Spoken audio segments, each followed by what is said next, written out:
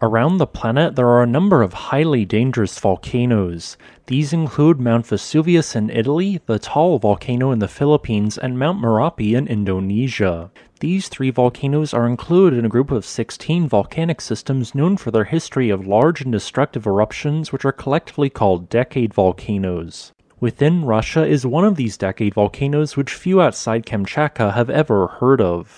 The volcano I'm referring to is called Koryaksky, which alongside its sister volcano Avachinsky are considered to be one of the most dangerous volcanoes on the planet. So, why is this the case? How old is this volcano? This video will discuss this Russian volcano and mention what its future hazards are. The Koryaksky volcano can be found in the far east of Russia on the incredibly volcanically active peninsula of Kamchatka. It is located on the southeastern section of the overall peninsula near the city of Petropavlovsk-Kamchatsky. The population of this city is 180,000, meaning that all these people are in potential danger if the volcano was to ever produce a very large eruption. The reason why this volcano exists, along with the other approximately 100 active volcanoes in Kamchatka, relates to a plate collision occurring offshore of the peninsula. There, the Okhotsk tectonic plate is colliding with the Pacific plate. The melted crust from this collision then migrates upwards before erupting on the surface and forming a chain of volcanoes. Koryaksky is one of the tallest volcanoes within Kamchatka, where it stands at 3,430 meters or 11,253 feet in height.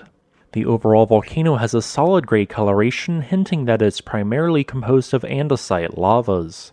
Numerous valleys can be seen carved on the edifice of this volcano from both partial edifice collapses and glaciers. Although the true age of this volcano is unknown, I estimate its age based on the overall level of erosion present to be around 130,000 years old. Koryaksky began forming more than 100,000 years ago when viscous andesite lava reached the surface. When it erupted, it did so in an explosive manner due to large amounts of trapped gases in the molten rock and ice present on the ground.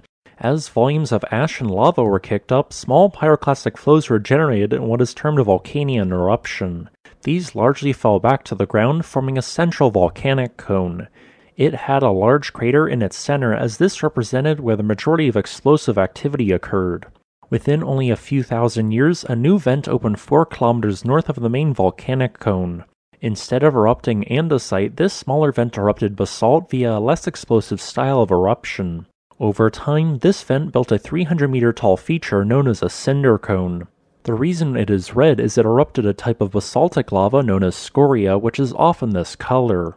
As the central edifice of the Koryaksky volcano passed 1,000 meters in height, another series of cinder cone-forming eruptions began. These constructed 4 separate cinder cones, some of which have since been highly eroded. As the volcano became taller and taller, large partial summit collapses began to occur as parts of the Oberstiepen volcano collapsed to a side. The largest of these landslides reached 30 kilometers away, and much of the large city to the south is built on top of these deposits from both adjacent volcanoes. This is the main reason why this volcano is so dangerous. Just like Colima in Mexico, it has produced many large volume landslides in the past. Around 20,000 years ago, eruptions from Koryaksky became far less frequent. However, on occasion large eruptions still occurred, such as a group of 2 eruptions in 1950 BC and 1550 BC. These each melted large amounts of glacial ice, causing 50-meter tall lahars to flow all the way to the Pacific Ocean. Although these large lahar events are quite rare, it is worrying that so many people are located within a high-risk zone. Since then, a number of flank vents erupted long-distance lava flows of viscous lava. Individual flows at times traveled 12 kilometers from their source.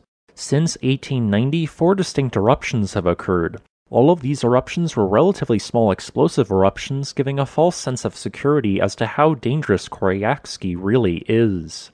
I hope that you enjoyed this video. If you'd like to request a specific topic, please leave a comment below. Additionally, if you wish to support this channel, consider becoming a patron on Patreon.